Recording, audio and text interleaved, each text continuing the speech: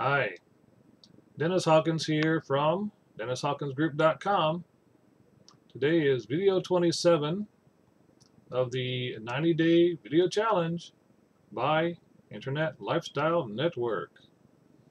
Okay, now today is the introduction video for what's coming up in the next few videos, right? So what's going to be happening here, I'll be teaching internet marketing strategy to the baby boomers, and that includes our friends who are deaf and or hard of hearing. Now, what do the baby boomers think about themselves? Well, let's take a look over here.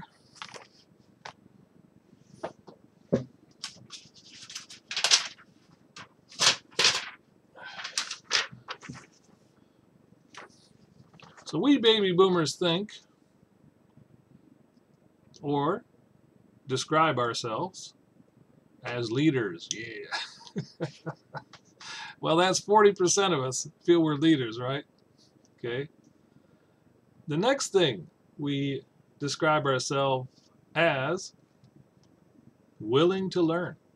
That's very important when it comes to becoming an internet marketing entrepreneur. Okay. And then eventually making money online. The third thing is we feel we are somewhat tech savvy. In other words, many of us do have a smartphone, right? So we're not completely ignorant when it comes to tech savvy, right? So if you're in an airport, you'll see our kids over there with their Wi-Fi connection, and occasionally you'll see one of us baby boomers playing our hi-fi, right? Right, if you can remember what the hi-fi is, right?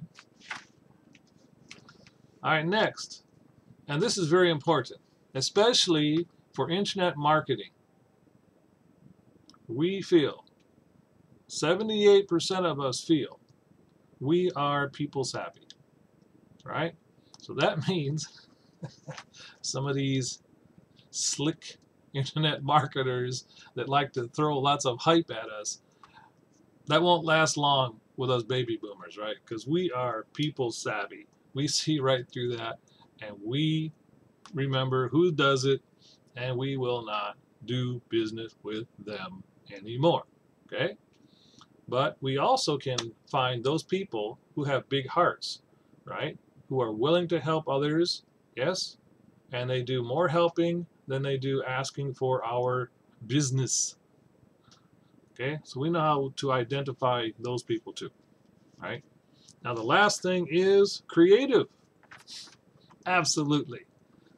We created, for example, the Generation Y that have created all these technologies which allow their parents, right, to come online easily and produce an online business.